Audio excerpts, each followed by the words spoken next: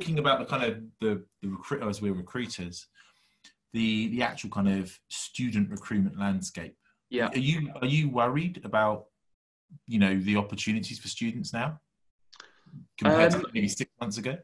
I'm worried in the short term, but optimistic in the long term, because in the short term, I think there's a imminent global recession coming from the fallout from coronavirus, which I think will lead to hiring freezes and the grads not being able to be hired.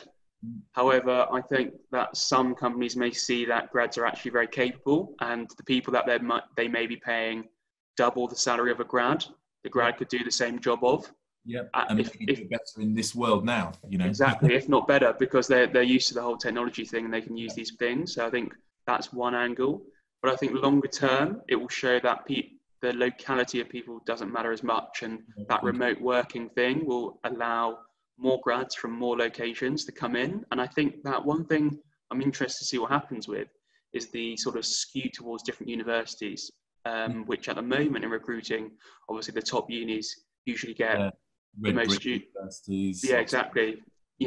Some companies just hire from those top ones because there's some belief that if they're there, they must be the better students, when in reality, there's fantastic talent in every university. And I think with universities moving online, I saw Cambridge were moving fully virtual.